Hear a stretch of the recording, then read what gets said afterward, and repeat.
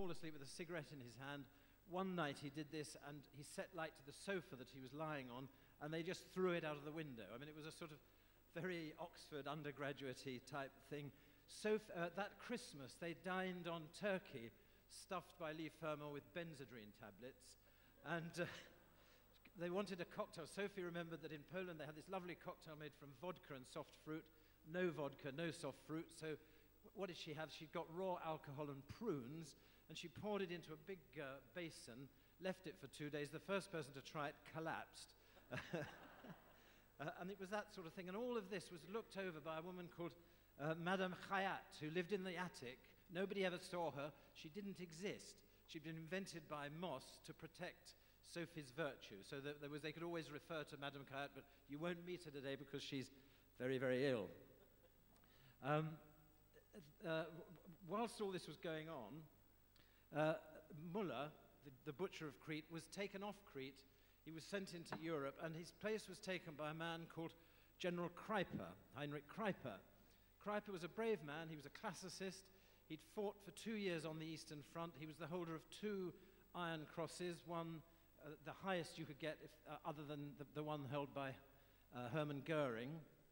And he was told, look, we're sending you to Crete. It's a very cushy number. It's nice. It's hot. You've come from the terrible winter, the terrible conditions on the Eastern Front. You're going to have a good time. Don't worry about the resistance because they're nothing. They're just a load of disorganized peasants. So come to Crete and have a holiday. So his plane lands at Malami airfield. He's met by an honor guard, a lovely car, an Opel Capitan, top-of-the-range motor car, cruises up, wonderful chauffeur. He gets in it, and he's driven first to Heraklion, to his headquarters there. What he doesn't realize is that every inch of the way, he's being watched. These ignorant peasants have got a very, very, very good resistance organization going. They watch him. He goes into his headquarters. The lovely young women who serve him coffee, the Greek, smiling Greek women, he does not realize that they are undercover resistance agents there to keep an eye on him. He has his coffee. He meets his staff. He drives on to the Villa Ariadne, which was the home of the British Archaeological School that the Germans had taken it over. And again, he's welcomed by a nice young woman. He waves at a nice young woman who's the daughter of the late caretaker of the house. She's a spy. She's watching him. She's reporting what's happened. So that hot Greek afternoon in the spring, he goes into his study, he takes his coat off, he relaxes, and he doesn't realize that he's entered a trap. And when that trap springs, it's going to cost him his career, his reputation, and it's nearly going to cost him his life. Then you might ask, what was he doing there at all? And the answer is that, that in May 1940, on the 20th of May 1940, the largest airborne force ever mounted flew over Crete, and paratroopers and gliders began to land on the island. They were out, a paratroop force is very, very vulnerable. They've got to get there and grab their target immediately, or otherwise they'll be wiped out, as we saw with our own paratroop force at Arnhem. These guys, they landed, the whole island rose up against them, not just the soldiers, and they were outnumbered 2 to 1. There were something like 40,000 British and Commonwealth troops on the island, including some Indian regiments. And they fought them, but the islanders themselves fought them. They grabbed anything they could, from 303 rifles to hatchets, anything, and they began to attack the Germans. The general in charge of the defense of the island was called Freyberg, and he was a New Zealander, and he was obsessed with the idea that the invasion, when it came, would come from the sea. So he forbade the guns that were pointing out to sea, 6-inch guns, very, very powerful. He forbade them to traverse onto the airfields. And at the end of the first day, it was going very, very badly indeed for the German invaders, so badly that they were deciding in Berlin to call the whole thing off.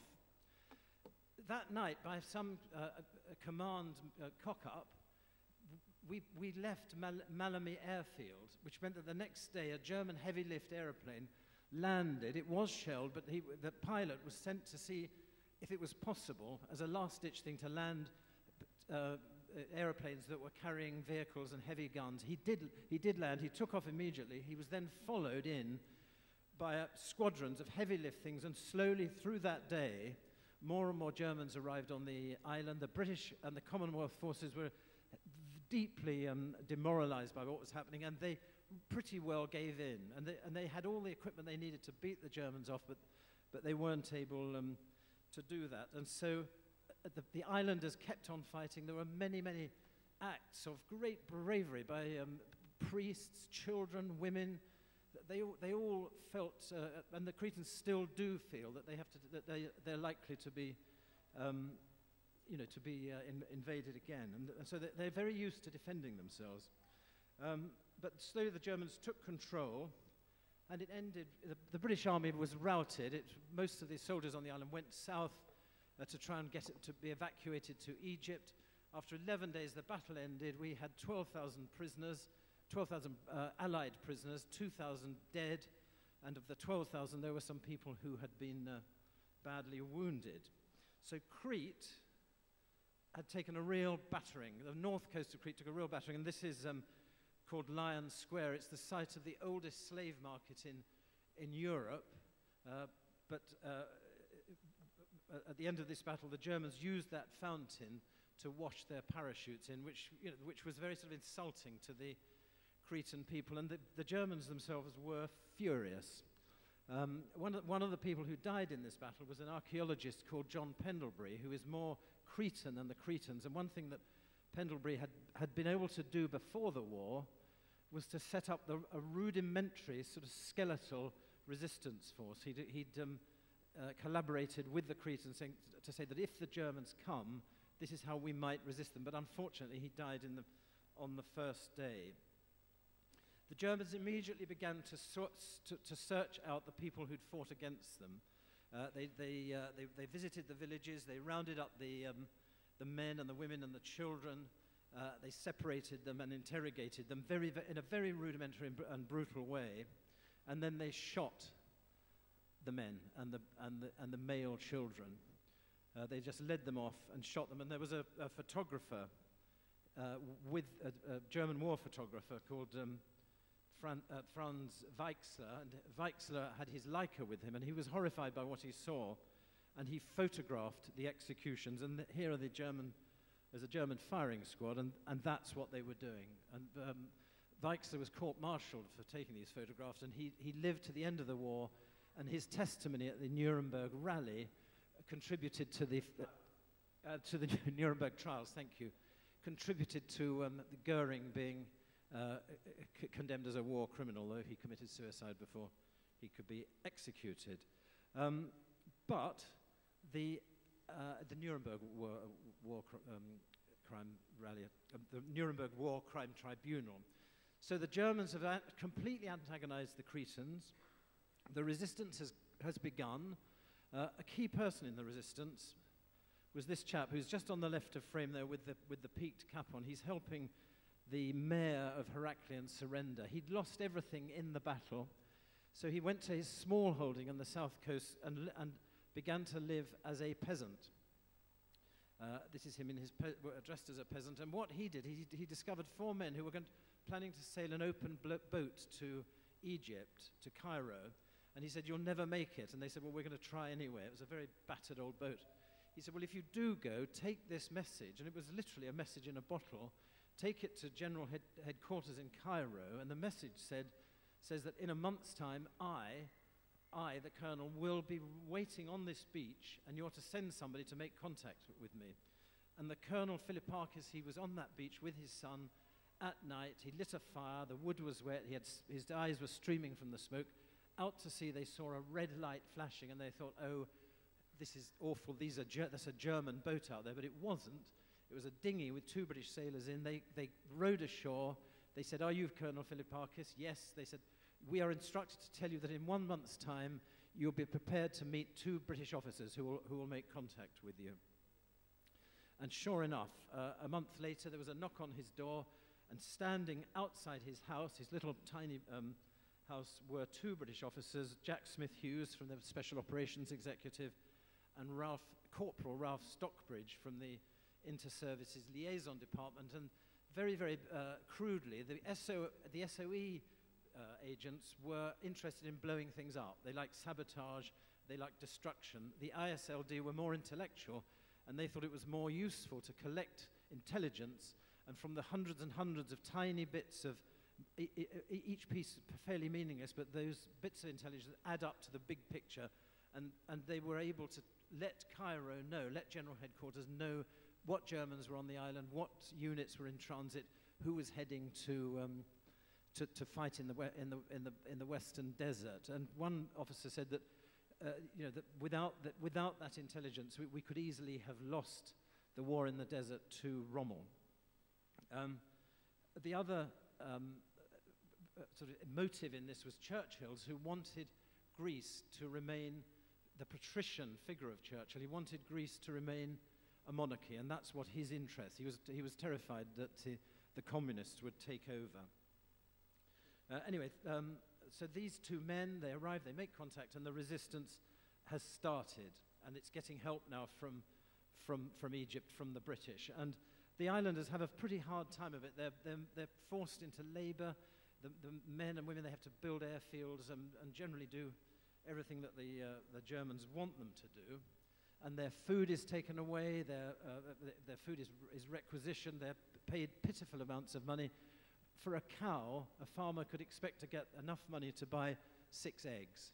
He swaps his cow for 6 eggs. It was, there was starvation all over Greece and Crete. So the anger on the part of the Cretans grows and grows and grows, and they begin to fight back. Here you can see a motorcyclist who's been shot. They pay a very, very big price for this, because for every German who dies, at least 10 Cretans are murdered. I think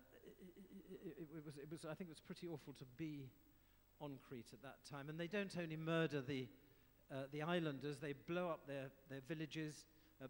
The 2 villages where we saw the firing squad, they were dynamited and then dive bombed just to make sure that they wouldn't do any more. They were totally destroyed, and they've since been rebuilt. Leading the guerrillas were these men who were called capitans, and there were about 50 of them on the island. 3 or 4 of them were very, very powerful indeed. This man, Capitan Petrarca Yorgi, was called Selfridge as his code name because before the war he'd been a merchant, and he'd armed his resistance men. He'd paid for their weapons and ammunition and food and clothing out of his own pocket.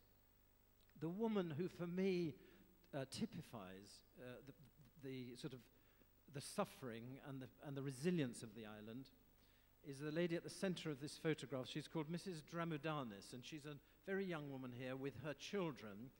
Her husband was a capitan. Her son was a resistance fighter. They were both executed by the Germans. Her life was in danger.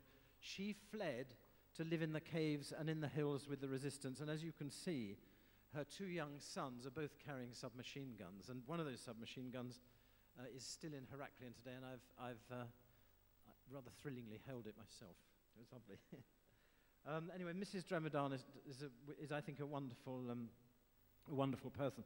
Back in Cairo, the plan to capture the general has been given the go-ahead by the General Headquarters. Lee Firmer is going to lead the mission. Moss is his second in command. The problem with Moss is that he can't speak Greek, and he's never been to Crete before.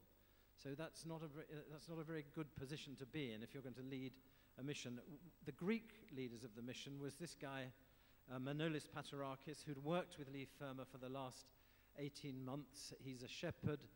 He knows exactly what he's doing, and he becomes really the second in command of the mission. And he's joined by another chap called Georgios Tirakis, and those are the 2 leading Cretans.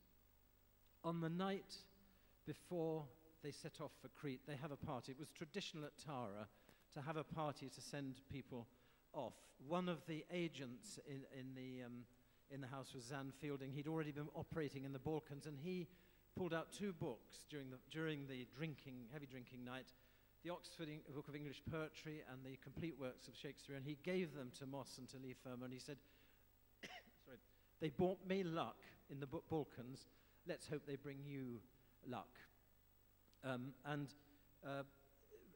Sophie Tarnowska wrote in her diary, I'll read it to you, on the eve of an agent's deployment, there'd be a big party and a car would call, and those who were going to be dropped into enemy territory left just like that, without a goodbye, without anything. We never allowed ourselves to be anxious about them. We believed that to be anxious was to accept the possibility of something dreadful happening to them. So you've got the undergraduate pranks in Cairo, but when they go into the field, it is very, very much the real thing. Their lives are going to be in danger. If they're captured, they're going to be brutally tortured. They take huge risks. Lee Firma and Moss took with them a list of equipment. It weighed half a ton, and it reads like something out of a boy's own paper. I mean, I'll read you some of the things they had. They had maps, pistols, bombs, koshes, commando daggers, knuckle dusters, telescopic sights, silencers, benzodrine tablets, morphine, knockout drops, and suicide pills. So with all this kit and some German uniforms, because they thought that they might be disguising themselves as Germans, they set off in this handily paged, specially adapted bomber, flew to the island. Lee Firma was the first person to jump. They couldn't all jump together in a stick. The hole in the airplane was too small, so they had to jump out separately. It's night. Lee Firma lands. He's met by Sandy Rendell, who's a SOE officer, and Cretans that he knew who call him Livermore, Livermore, and they're all shouting and congratulating him. Apparently when you parachute, you get very thirsty. He's dying for a drink of water or something stronger. As he's saying this, the cloud cover closes in overhead, and they can hear but not see the plane as it now circles. And the pilot takes another hour to try and find a break in the clouds so he can drop these men. It doesn't happen, and he flies back with all the equipment and with 3 of the agents. And Lee Firma's left on the island, and he spends a lot of the time writing letters to his girlfriends, some of which I've read, and they're in the Imperial War Museum, and moaning about the inefficiency, slightly unfairly, about the inefficiency of the Royal Air Force. And it's about nearly 2 months later before the other 3, with a lot of other Cretans, return to the island, and this time by motor launch. Again, the fact that Moss couldn't speak Greek and didn't know the island meant that he couldn't really read the people who were with him. And there was a very brave capitan there called Yanni Katsias, who was the victim of a vendetta, and Moss thought that he was just a sheep stealer. He describes him as a villainous-looking sheep stealer. In fact, he wasn't a villainous-looking sheep stealer. He was a very clever, brave man who'd been taken off the island to get him out of the vendetta, and it was a sort of common mistake of all the SOE agents to treat sheep stealing as a sort of a joke. It's a very, very serious thing on Crete to start stealing a man's sheep, and it can lead to vendettas that can go on for decades. Anyway, so he can't read. So Moss gets off the boat. It gets in the dinghy. He's taken ashore, and as far as he's concerned, he's surrounded by the cast of a Gilbert and Sullivan opera. They've all got daggers and cummerbunds on. They're all roughly shaven, and a filthy, disgusting-looking man with a coat tied up with string and flappy shoes that are disintegrating walks up to him, and he thinks, "Oh, here's my first Crete." And the guy goes, "Hello, Billy. You don't know me. Paddy will be here along in a minute. I haven't washed for 6 months. Man of the people, that's me." And that's Sandy Rendell. And then Lee Firma himself appears, dressed like that. That photograph, he's actually got Lee Firma. Paddy's written on the back of it, balderdash. He never really quite dressed up like that, but he did wear grand clothes. And he said to Moss, he said, "I want the people to think of me as a sort of duke," and that's what he did. He impressed his personality on them. They go off to their first base, the house of a man called Kimon Zografistos, and they are fated on the way. These people who have no food and are suffering, nevertheless, they'll kill a sheep, they'll kill a goat, they'll get the wine from somewhere, and they give them a really good time. And Moss on the subject of wine, he says, "Wine takes the place of one's morning cup of tea, and one often drinks a liberal quantity before brushing one's teeth." So when they weren't moving around, and moving across the island was a very, very difficult thing, they were having a high old time, and who can blame them? So they get to their first base, and then Lee Firmer and a man called Mickey Akoumianakis, who's the head of counterintelligence on Crete, and he's in this very bad snapshot shot, but it's so thrilling to see him that I've included it, set off to recce the route through Heracleion that they might take with the general. And they also go to recce the Villa Ariadne, which is the general's home. And the original plan was to break into the villa, kidnap the general, and then fight their way out of the villa. Once they began to look at it, and they can look at it from Mickey's house. Mickey's father was the caretaker, who was killed in the battle, and so he knows the house well, and they can sit in one of the rooms and look at it, and they realize it's surrounded by 3 layers of barbed wire. It's got heavy machine guns round it. This is the house today. It's got guards, it's got barriers. If they could get in, that would be difficult, but getting out would be suicidal. So they decide to change the plan, and they think that what they'll do is they'll wave the general's car down and stop him as he's en route one evening back home. And they get hold of a very nice student called Elias Athanasakis, who agrees to study the general and to get to know the car so well that he can identify it by the noise of its engine, even in the dark. And he also undertakes to make a signaling system so that they can be 300 or 400 yards away from the kidnap point and send a message down a bell wire that will ring a bell to say the car is on its way. And so the plan is now set. They'll wave the car down, they'll grab the general, and they'll drive him to the south coast and be taken off by motor launch. And they want the BBC, they'll tell the BBC that when they've successfully got him, they'll get the BBC to transmit a news broadcast saying the general has been taken off the island, and by doing that they hope that they'll stop the Germans looking for them. They then celebrate Easter, and there's lots more drinking. A guy called Captain Boutzalis arrives, and his role is to be a backup to defend the kidnappers. The 12 kidnappers will grab the general. Boutzalis and his guys will defend them if anybody comes along that they weren't expecting. Oh, it's going backwards. That shouldn't happen. There we are. The night of the capture is due to take place. The day before the capture is due to take place, which is the 24th of April, they get news that the general has changed his routine. And they think, oh my goodness, that they've discovered that we're here. There are now about 40 resistance workers. Very, very difficult for the local village to support them. And so reluctantly, they say, Boutzalis, you must take your men away. So they're now reduced down to the original 12 men. Everybody's getting very, very jumpy. The man whose house they're in is getting almost hysterical, and they're worried that he's going to go away and tell the Germans. They get a letter from the National Organization of Crete, which is pro-British, saying, if you go ahead with this kidnap, we will betray you to the Germans. And later on, Moss and Lee Firmer said that this was the communists. It wasn't the communists. It was a pro-British organization. In the end, they all agree, no, we're here to kidnap the general. We will do that. The general's routine is re-established. And so 2 days after the night that they were originally planning to do it, they dress up in these uniforms. Moss said that Lee Firmer looked worryingly like the real thing, whereas he himself, he thought, just looked like a British officer pretending to be a German, lolling around in a London bar. And they all move off to the kidnap point, which you can't see in this slide because it's gone blank for some reason. But this is a very exciting photograph because this is a reconstruction of the kidnap as organized and photographed by Paddy Lee Firmer himself. And he's written on the back of this photograph, the car is in the exact place that it was on the night of the capture. So they're now in the ditches. They've brought the man in whose house they were staying with them because they're worried that they've kept him as a sort of hostage.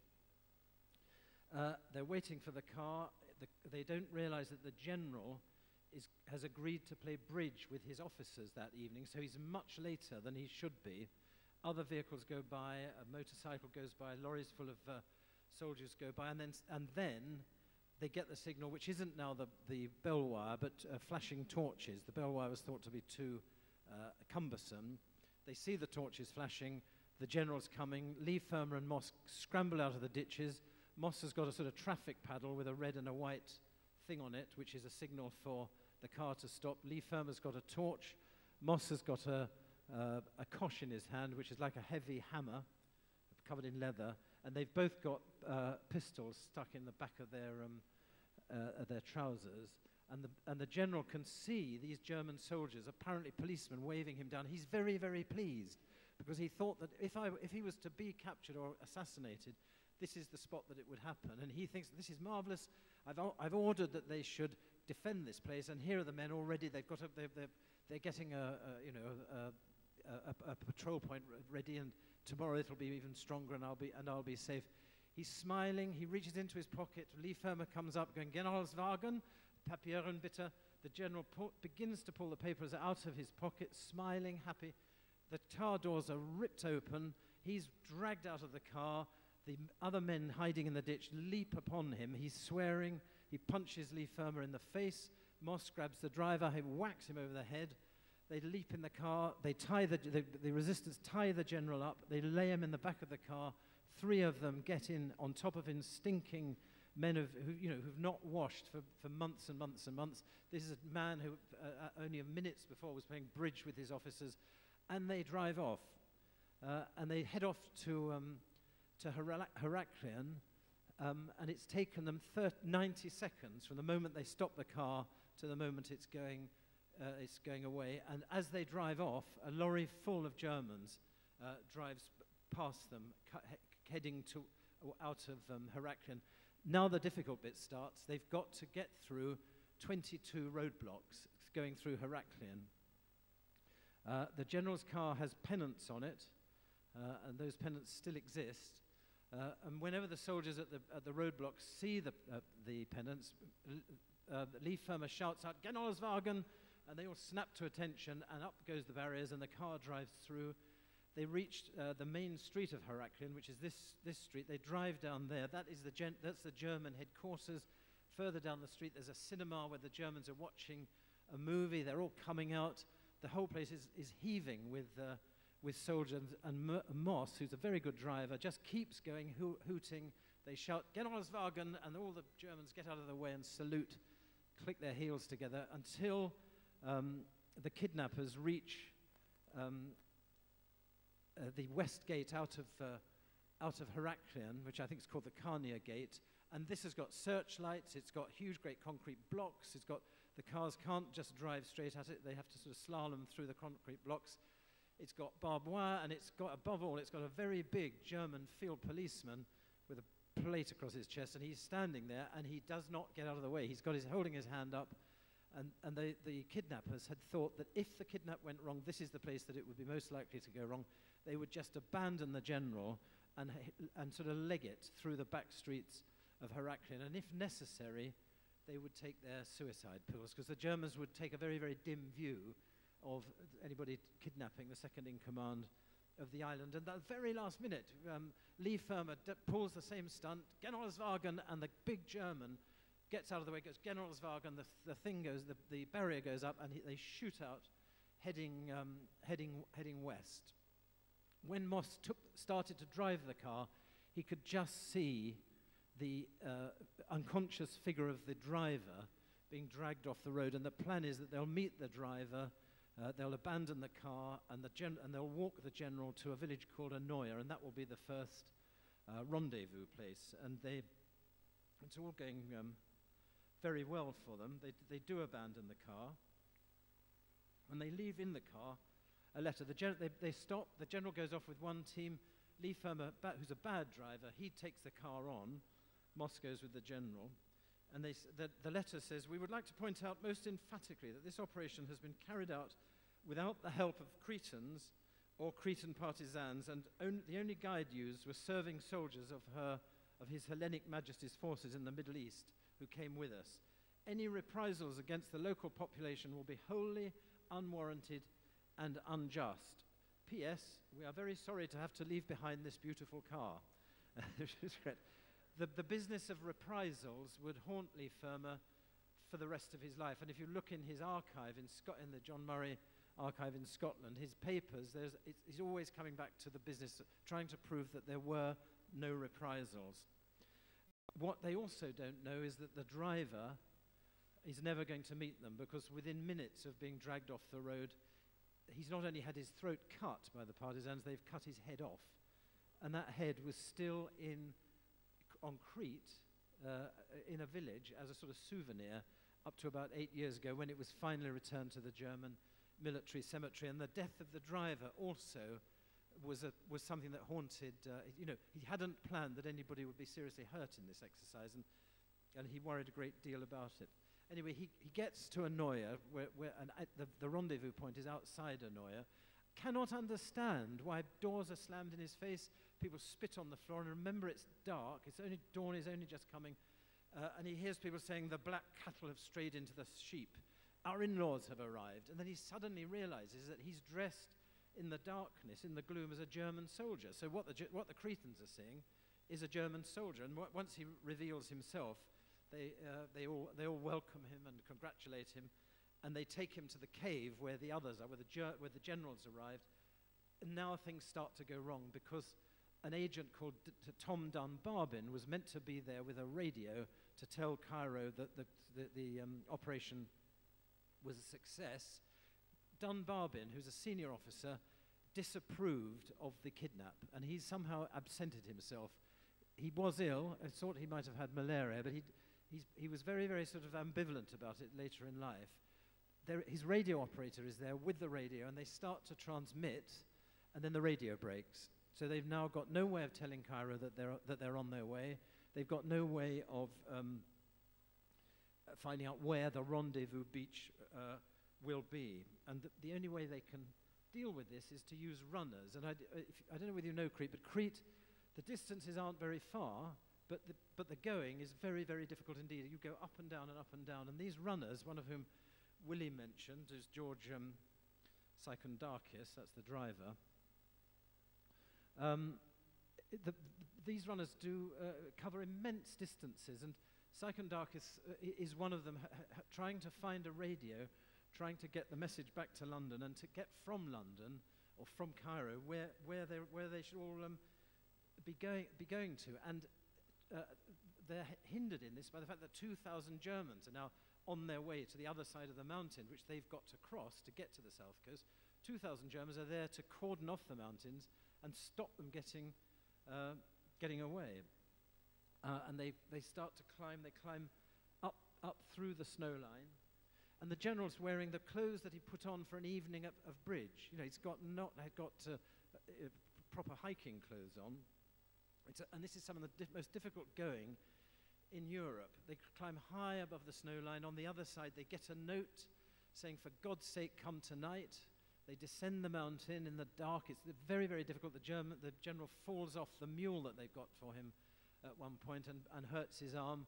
When they get to the bottom of the mountain, there are people there staring at them aghast, going, "What on earth are you doing here?" And they said, "Well, we thought you said to come tonight." They said, "No, the message said, for God's sake, don't come tonight." And somehow they've managed to get down the mountain and through a cordon of German soldiers. And so it goes on, and the two British officers develop a relationship with the general. Famously, the general at one point, they've stopped to eat something or to rest. He looks up at the snow on the mountain, and he goes, "Vides ut alta stet nive candidum soracti," which is an ode from Horace that Leafermer happens to know by heart, and Leafermer finishes the ode, and that's a bond between Leafermer and the general. Moss gets on much more badly with him. Moss doesn't like him, and later on the general said, "Paddy, I liked Paddy, but Moss always with his pistol, it was childish."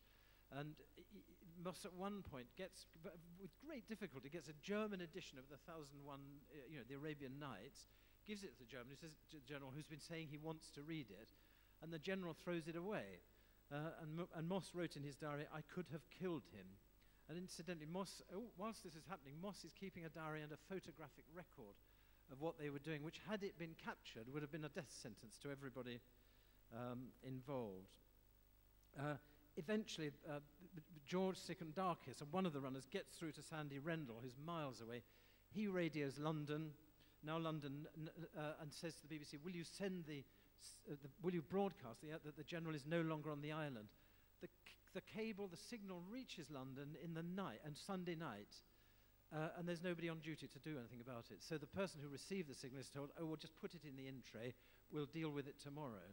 There are men on Crete upon whose lives depend upon this signal getting through it. It takes them another 18 hours before they agree not to transmit that the general's off, but to say that he's being taken off the island, which is useless because that tells the Germans that he's still there. And I've worked for the BBC, and I do know the glacial slowness with which it can work. Come hell or high water, they're not going to, they're not going to breach their own protocols.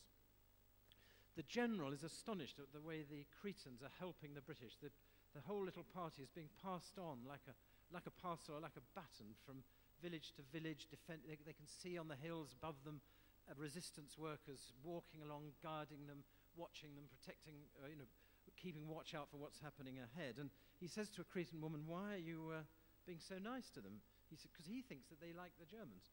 And she says, it's because the British are fighting for our freedom, while you Germans have deprived us of it in a barbarous way.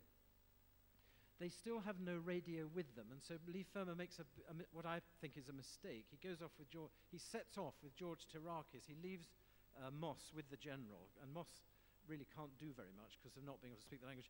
And they set off, and in the next 3 days they cover 50 kilometers looking for a radio, and Ralph Stockbridge finally gets a message through to him, and Ralph was one of those two men who arrived on the island with the colonel. And the message, which is there in Scotland, what the actual piece of paper says, for God's sake, stop messing around sending these messengers everywhere. By the time they arrive or get back to you, everything that they know is out of date. Find a man, an agent called Dennis Chiclatera. Dennis has got a radio. Dennis is due to leave the island in the next few days. He's your man. And eventually they do find get hold of Dennis Chiclatera, and they discover through his radio that already they've missed a launch that was standing off the coast one night, came 3 nights running to take them off, and they missed it because they didn't know it was there. Lee Firmer again, but they now know that they've got to get to a beach called Rodakino. They know that Dennis will keep his radio on air, and they start to move it. Lee Firmer splits his forces again. He takes the general, the slow, difficult route, and he reckons that there won't be any Germans guarding that route, and Moss takes another party, the fast, dangerous route through a German cordons, and his job will be to sort of isolate the beach that they're to go from and defend it if necessary. And Lee Firmer starts making fantasy plans about what they would do if they were attacked. Luckily, they're not attacked. Here are some of the Germans, and that's the easy bit of the going. And there's London in the war. Whilst they're escaping, the Germans are destroying villages. They can hear them being blown up. And Lee Firmer always said, yes, but that was reprisals for something that happened earlier in the year. But if you prod a wasp's nest, and the wasps will fly at you, you can't say, well, I only prodded that wasp in the middle. They've stirred up the wasp's nest in a major way. The general falls down again, and this time he lies on the floor screaming and saying, I can't take any more, I've had enough, why don't you just shoot me and have done with it? And all of their nerves are absolutely stretched, and they're on edge. They reach the beach. I won't show any more slides because they're going backwards and forwards. They reach the beach, and they look down on it, and they can see there are German soldiers there playing leapfrog, and they can see too that the Germans have got a small garrison every 2 kilometers or so, and that they're linked together by telephone cable. And the general looks down at his previous command playing leapfrog, and he says, oh, I sometimes wonder who's in charge of this island, us or you British. And they're now within an ace of getting off. They wait for nightfall. They move to the bit of the beach that isn't guarded at Rodakino, and they wait to hear the noise of the launch so that they can signal. And they've been told that the code that they should signal which was Monkey King, MK, has been changed to Sugar Baker. And so they stand there, and then they realize that neither of them knows the Morse code for S or B. And Lee Firma says, well, I know S because it's part of SOS, so I'll signal that, and maybe he'll give us the benefit of the doubt and come in. And because the commander of the launch doesn't give them the benefit of the doubt, because a torch just flashing one code word could be a German trap. So they hear the motor launch starting to go away, and then Dennis Chicletier appears, goes, you bloody fools, grabs the torch out of their hand and flashes Sugar Baker, and a dinghy appears. It's full of armed men who are led by a man called Bob Berry from the Special Boat Service, who wants to have a go at the Germans. And he says, look, I tell you what, we'll pretend we never found you, and we'll just go off and fight the Germans. And Lee Firma says, don't be stupid, leave all your weapons here for the Cretans, and we'll all get on the boat. And that's what they do, and the general is taken to Cairo. They eat lobster sandwiches on the way, and he's debriefed in London, and it's thought that he's a pretty unimportant general, and that raises the question of was it worth it?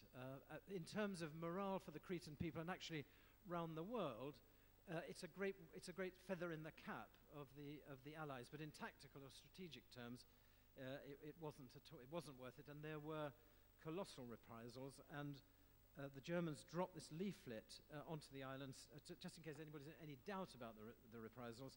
It said, since the abductors of General Kruiper passed through Anoia, using Anoia as a stopping place when transporting him, we order its razing to the ground and the execution of every male who is found within the village and within an area of 1 kilometer around it. And they did that. That beautiful village was razed to the ground, and it wasn't rebuilt until the 60s, and there's a marvelous war memorial there. Moss wrote a book called Ill Met by Moonlight, which is his diary of the event, and Kruiper sued him for defamation of character, and he managed to get the book banned in Germany, and he also managed to get the film banned in Germany.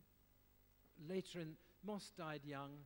Lee Firma and the general and the surviving kidnappers met in Athens for a television program where they were all interviewed, and there's a lovely photograph of Lee Firma and the general, men in middle age now, who've shared this mad adventure, toasting each other below the Acropolis. But for me, as I said at the beginning, the real hero of this is epitomized by Mrs. Dramudanis, and there's a photograph of her, now an old woman, very, very lined face. She's lost her husband, she's lost friends, she's lost her son. You can see the suffering, and you can see the wisdom, and you can see the great resilience on her face. And so for me, she's the sort of symbol of heroism of the Cretans. And the last thing is that the man who helped me write this book is a guy called Kostas Mamalakis. He's the curator of the Historical Museum in Crete, and he's also the nephew of one of the kidnappers. He's the nephew of Manoli Paterakis, and he's also a raving lunatic. And when I went to his house, he's got a Vickers machine gun with 9 belts of live ammunition. He's got live hand grenades. He's got Bren guns. And he said that if my flat had a fire, I'd ring the fire department and tell them to evacuate the area. And I said, why have you got all this stuff, Kostas? And he said, well, look, my grandfather had to fight. My great-grandfather had to fight. My father had to fight. And the way things are going, I'm going to have to fight. And at least I'll have the weapons to fight with. And that's the way the Cretans think. And that was the journey that I went on when I went on in search of General Kruiper and his kidnappers. And that's me. Thank you.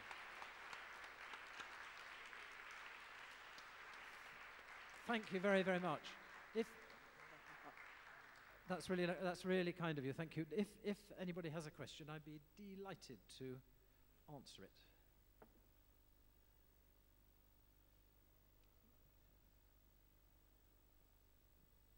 There is. Sorry, I couldn't see you. Yeah, I just wanted to ask, you say that the real hero of this story is this woman who's now an old woman. I'm sorry, I totally missed who she was in the plot. She was the woman. I mean, she's only metaphorically and symbolically the the hero. She symbolizes the strength of the Cretan resistance, and she's the woman who was a young woman with her family hiding in the cave in that early shot that I showed you. I can't, it's gone off. I did have a photograph of her, but the slides haven't gone very well, so if you saw that photograph, it's in the book. It's a wonderful face, and it is the spirit of Crete. So she had nothing to do with the kidnap, but she had everything to do with the resistance. Oh, yes.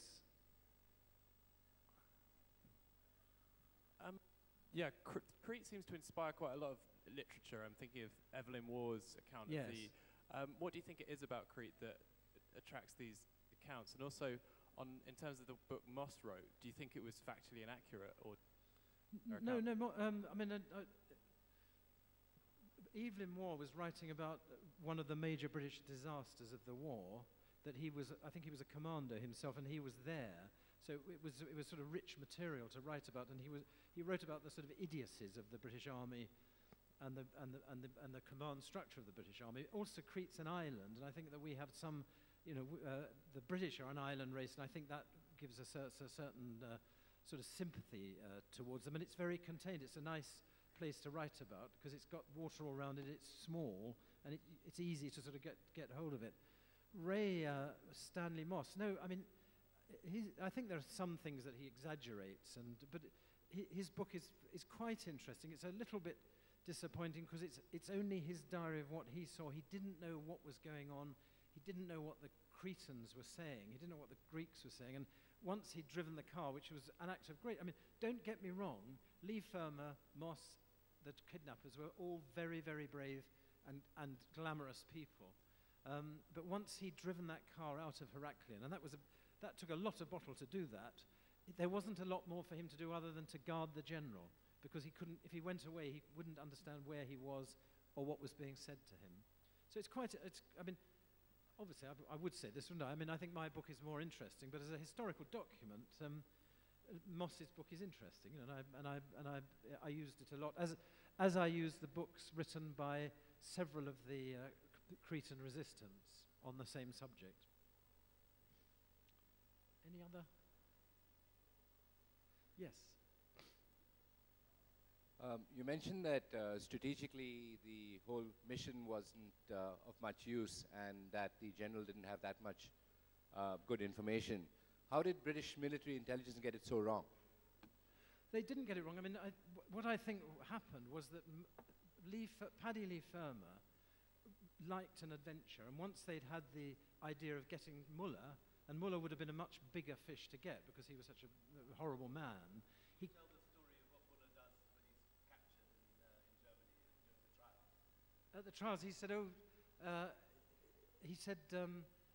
yes. He said, you wouldn't have caught me so. Lee Fermor goes to see him, and he said, you wouldn't have got me so easily.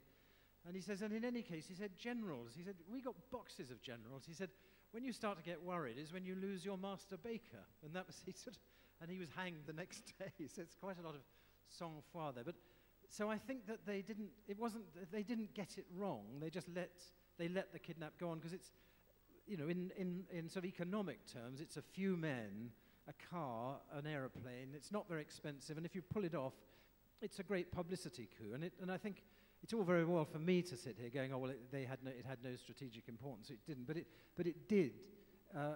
Everybody thought, oh great, we've captured the general. That everybody in the world who heard about it, including people in occupied countries, thought good, and it must have put the wind up the Germans that a general could be taken from his own headquarters, where he should have been at his safest. Rick, what perhaps you might also say is about how badly things were going at this point. It was just before the successes of the reconquest of Italy and so on. Yes, I mean, we had by now won in the Western Desert, but nobody knew that D-Day was on the horizon. So I think if any of us had been alive at that time, we could easily think, oh, the Germans are winning this war. They've got much more material.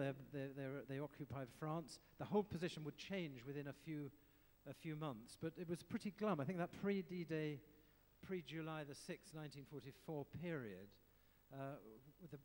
people had been at war for a long time, they were tired, they were depressed, and there was nothing to show. So any little thing that could lift the spirits around the world was a good thing. I went to interview Paddy Lee Fermor in his house in Kadamili just about 3 years before he died, and interviewed him about all this. And he said that one of the most depressing moments was when they were lying at the top of the mountain. They got the general. They were up on, looking onto Mount Ida at that moment. And he said these waves after waves of German planes went overhead, presumably bombing Tobruk or something, all the British positions in North Africa. And they were just, the whole sky was black with this endless fleet of German planes. And he said, whatever we do, this can only raise the morale, but it seems completely hopeless. This was a moment, I mean, now, of course, we know that, the Allies won, the Germans were defeated, the Nuremberg trials took place. But at this particular moment, the Germans had taken the whole of Europe. They were advancing down the coast towards Egypt from Libya.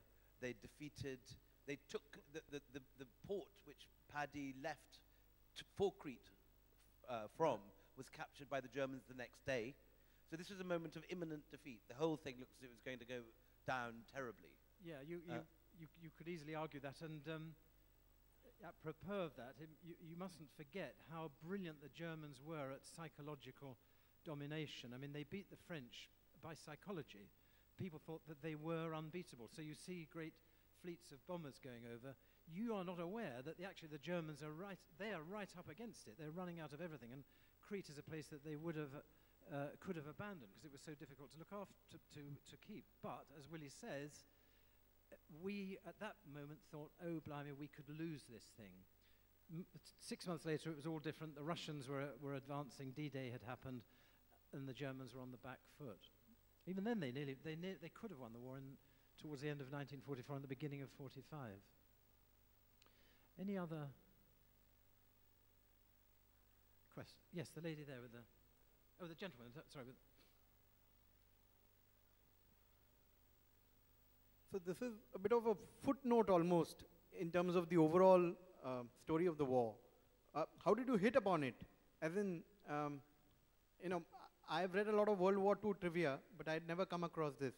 How did you hit upon this whole story? How did I hear about it?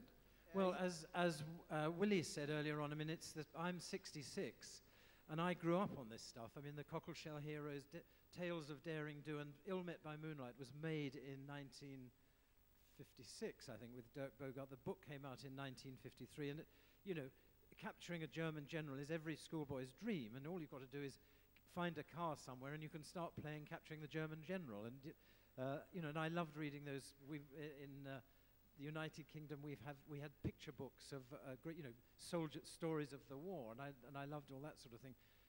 How I actually came across it for the second time was that I was with my wife in France, and my wife is a publisher, and she's incidentally my publisher at Bloomsbury. But we were thinking of buying a house on Crete, and I'd just finished a book called The Phantom Army of Alamein, which was about the camouflage unit in the Western Desert. And I was very depressed because I thought, oh, well, that's it. And I'm a filmmaker. I thought, I won't make any more films now, and I probably won't ever write another book. And in having that doomy, dreadful thought, I suddenly thought, Crete. We're going to Crete. We're going to buy a house. Ill Met by Moonlight. And it came smashing into my brain in that second. And I immediately got onto Amazon and got the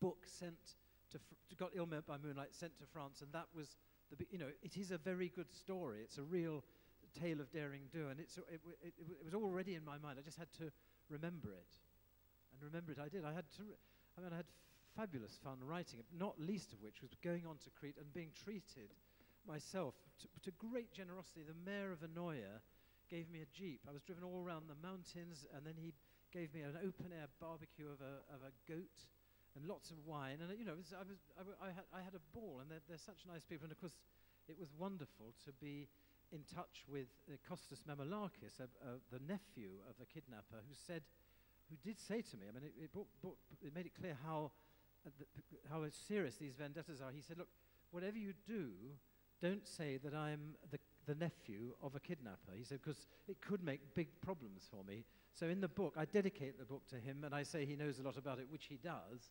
I mean, he knew things that were happening because his uncle, you know, what happened in the car, his uncle was in the car and told him what happened. But I dedicate the book to him, and I'm grateful to him, and I mention him in the acknowledgements, but I don't say that he, and please nobody let this out, that he's the, he's the nephew of Manoli Patarakis.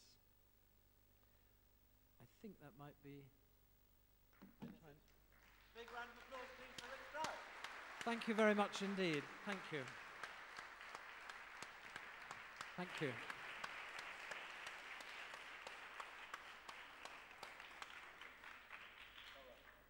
We wish to thank our speakers, Rick Stroud and William Dalrymple. Thank you very much.